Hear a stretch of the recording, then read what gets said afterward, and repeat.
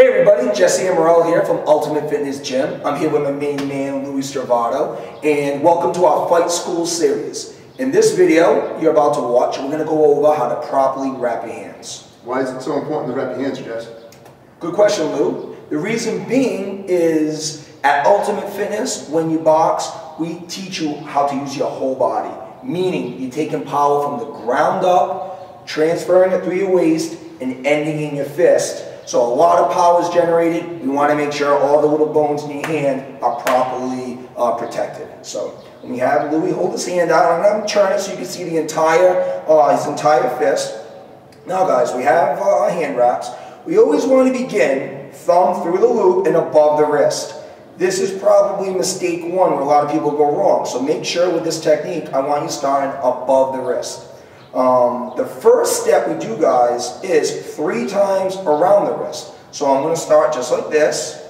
The hand turn. I'm going to go once, twice, 3 times. And after each step, guys, side of wrist, underneath the thumb, that's our checkpoint. So it's very important to be at your checkpoint after each step. You know you're on the right track. Step 2, we want to get the knuckles. I'll go up to my top knuckle, around the back, and I'm going to go 3 times around the knuckles. Once, twice, 3 times, and I come back to our checkpoint.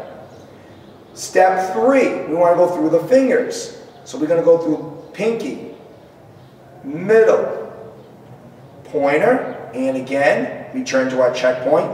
Step 4, we want to get the thumb, get some thumb protection. We go around the wrist, up and around the outside of the thumb, back around the wrist, and where do we end up? Checkpoint. Step 5, it ties it all in.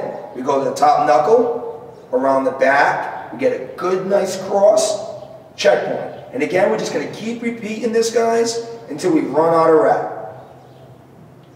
Checkpoint, we'll go one more time, top knuckle, around the back, I'll get a good cross, checkpoint. I'm starting to run out, I'm at the Velcro, I'll finish off around the wrist. And there you go. I'll have Louis now just pack his fist because I do recommend the Mexican wraps. Reason being is they do form, they will shift a little bit to really to the shape of your fist. So it really provides a really good wrap. So that's it, guys.